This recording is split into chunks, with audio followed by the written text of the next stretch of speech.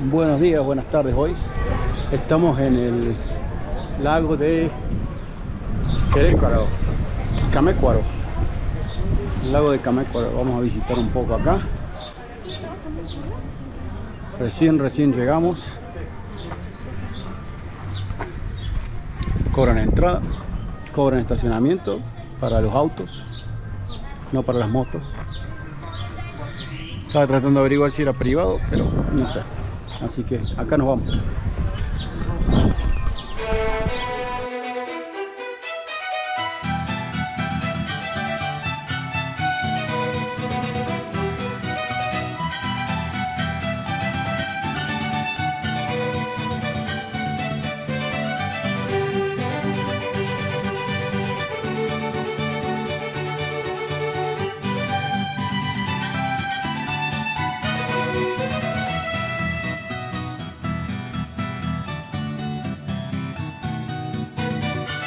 Es un parque nacional, ¿eh? Mire eso. Usted está aquí. Ahí estamos. Tiene toda la vuelta. Casetas y quinchos y kioscos y demás. Mesa de picnic. Muy interesante. Muy interesante. Vamos a ver cómo está esto, a ver si conseguimos un lugar a la sombra, tomarnos mate, descansar un poco, establecernos y después vamos a ir a dar una vuelta al lago, por supuesto. Ahí le va.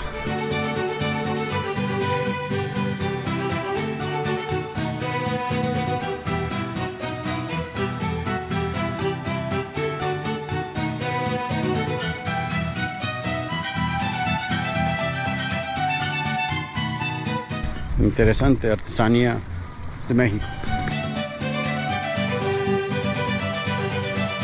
La tienen unas cajas de vidrio acá en el medio.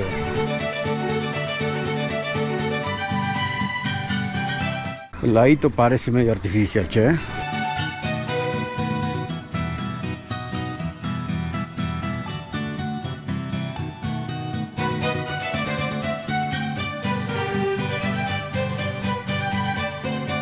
Tremendos árboles.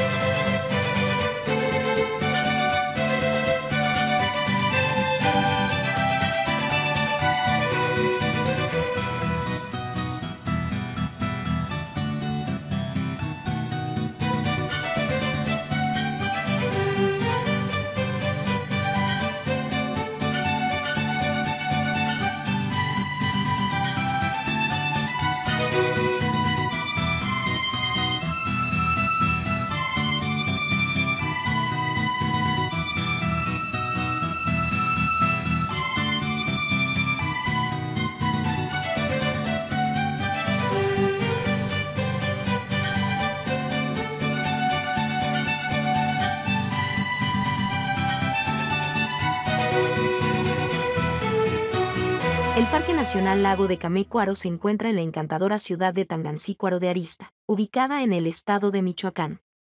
Este parque abarca alrededor de 9 hectáreas de terreno protegido, siendo su joya más preciada el lago Camecuaro, un espejo de agua alimentado por una serie de manantiales naturales.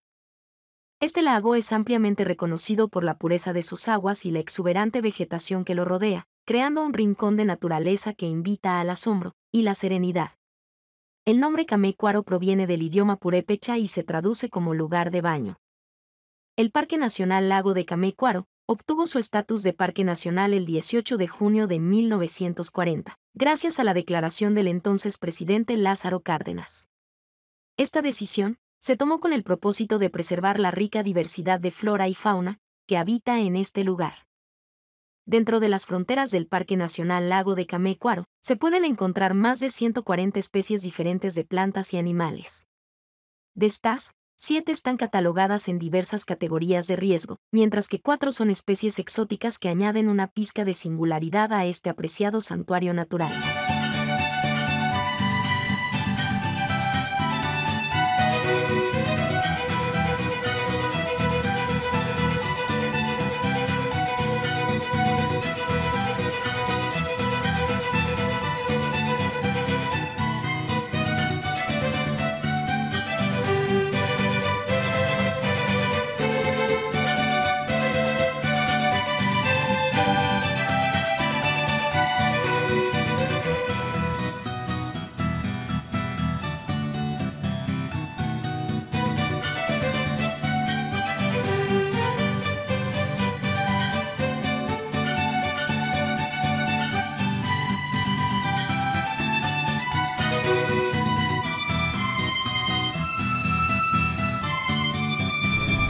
Muy buenos días, mi gente. Domingo por la mañana. Vinimos ayer estoy en Zamora.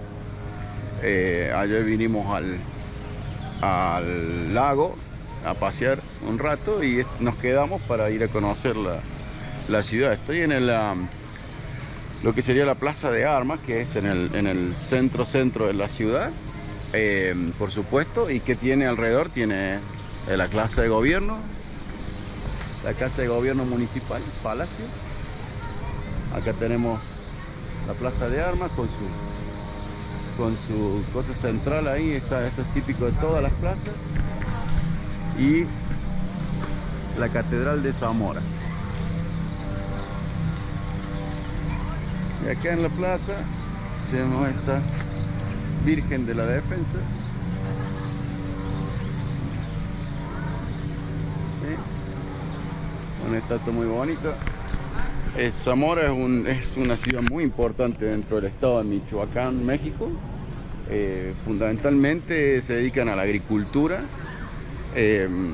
y tiene muy fuerte la industria porque producen frutas, en general muchas frutas, fresa y frutilla para nosotros y otros de ese tipo de frutas, más árboles frutales y otras cosas, pero además hacen agricultura tradicional y bueno, y después tienen la industria de empacar. Y lo que empacan es parte de la industria local. Así que bueno, es uno de los centros económicos del estado.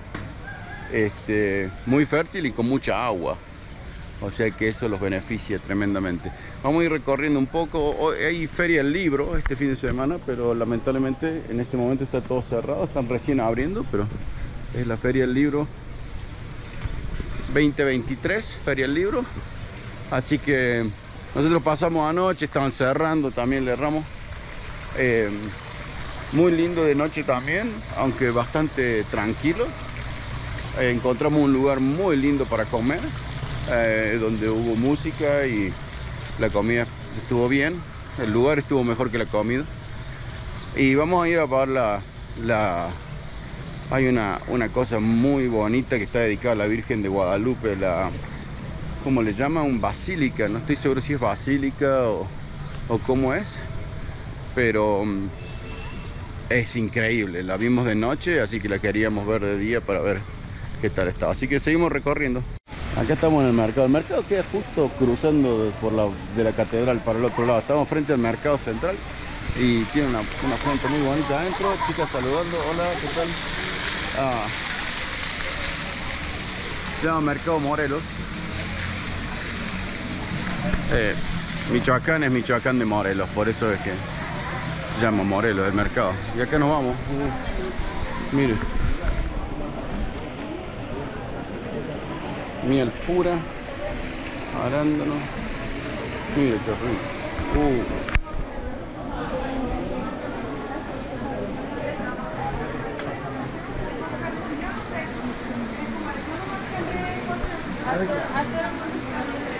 Mira esas tortas.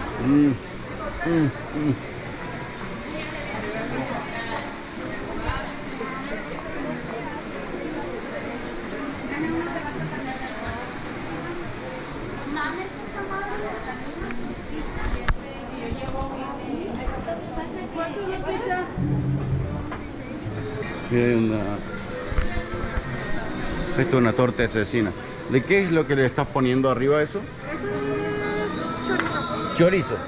Pensé que era cecina por alguna razón. No, es chorizo. Ah, mire esto. Y eso es una torta, ¿verdad? Sí. Ajá. Muy bien. Torta. Sándwich para nosotros. Torta de chorizo. Cecina, la cecina es una cosa, una carne muy seca, rallada, que hacen. Y es bastante tradicional de acá de Michoacán. Se la comen con todo. En cuanto a los mercados, no son necesariamente de verdura y fruta. En la mayoría de los mercados hay de todo tipo de cosas, más para comer. Restaurancitos así, fonditas les llamo, fondas. Y la comida es sándwich y tacos y gorditas. La gordita es como un taco, un sándwich de tortilla, la gordita. En general, digamos que la mayoría de la comida rápida, comida de la calle y demás, es algún tipo de variación de tortilla con algo. Ya vamos a explicar en el blog, vamos a buscar demostrar las diferentes recetas de diferentes comidas, porque es muy difícil, no están todas juntas, entonces, pero vamos a hacer un artículo en el blog para eso. Bueno, ese es el mercado, bastante chico, lo esperaba más grande. Pero vamos a seguir paseando, estamos en el centro, ahí peatonal. Hoy es domingo, así que la actividad es limitada, pero hay mucha gente de todas maneras. Vamos a ir a conocer un poco. Bueno, acá nos metimos en lo que acá se llama tianguis, que sería unas callecitas llenas de negocios, una al lado del otro, una al lado del otro. Tianguis también puede ser con tiendas o con los canopies, las cosas esas cuadradas que uno pone en el parque, en el patio para hacer sombra, y se hacen como pequeñas ciudades ahí dentro, y son permanentes o semipermanentes, estar siempre, digamos.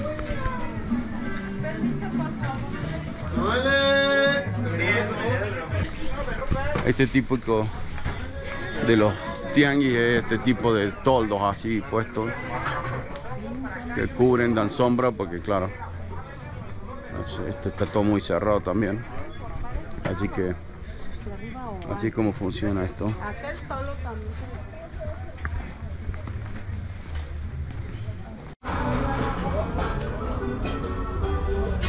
Hola, Víctor, el guapo. Fácil.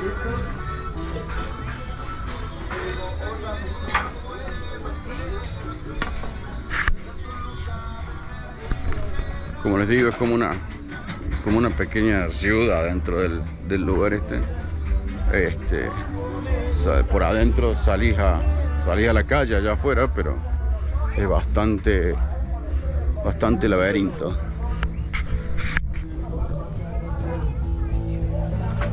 Uno tiene que esperar.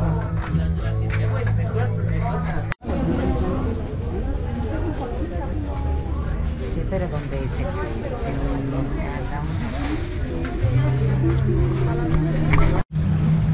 Bueno, acá hay otra iglesia, como hay tantas acá en Zamora, pues estamos yendo a una que nos gustaría realmente mostrarles, pero esta se llama San Juan Diego y está acá también en el centro.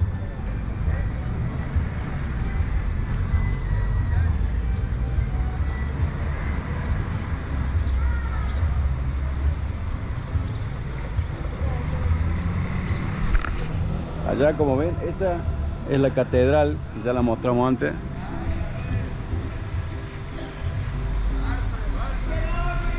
Y acá nos vamos. Bueno, acá llegamos. Este se llama Santuario Guadalupano, o de la Virgen de Guadalupe, y es de estilo neogótico y es altísimo. Y para que tengan una idea, les voy a mostrar, que lo comparen con la altura de las personas.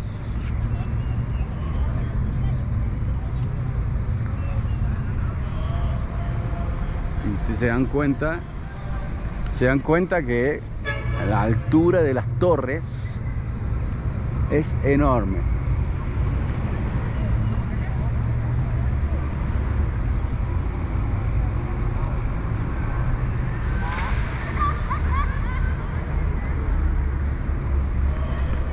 Es una de las iglesias más grandes, creo que de toda América.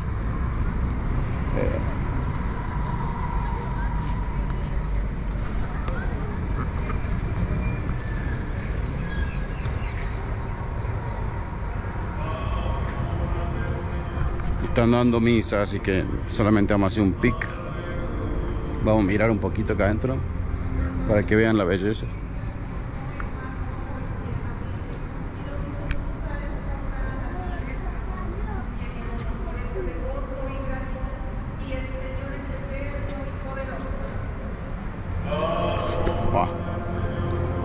No me gusta molestar cuando están en misa, y yo obviamente no estoy participando del ritual, así que hay que tener respeto. Pero bueno, es enorme. es enorme y muy bonito. Ayer vinimos a la noche a ver y todo iluminada, es una preciosura, la verdad.